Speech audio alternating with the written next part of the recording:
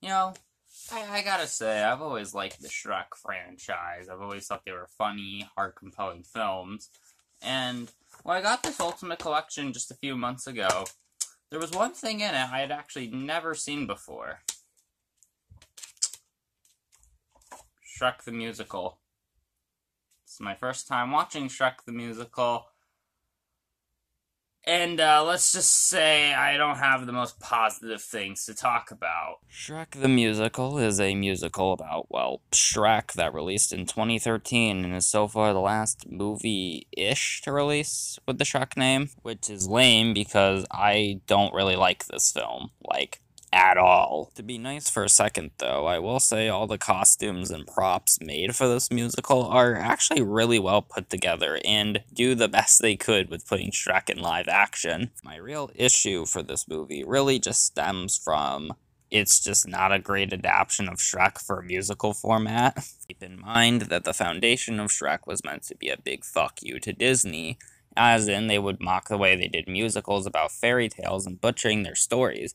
Inherently, Shrek being a musical now kind of goes against it. There's a reason there are no musicals in Shrek 1. It was to build into the whole Disney parodying thing. So already, this movie destroys the foundation that Shrek already stood on, and it hadn't even started yet. It also doesn't help the fact that I don't really like any of the songs in this musical. No crap to any of the songwriters, but, like, I think a lot of them have the issue of they go on way too long and feel like they don't have any purpose to the plot. There's also many things that ruin the first movie's narrative, like having Shrek be an outcast as a child as opposed to just someone who preferred his alone time, but then got friends as the movie progressed and realized he didn't like being alone.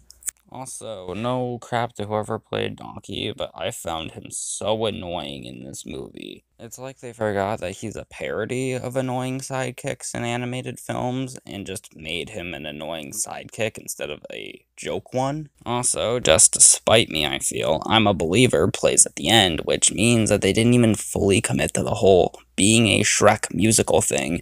You can't change the song at the beginning from All Star to the lame crap they made to having Believer just play at the end. It's like, that doesn't work.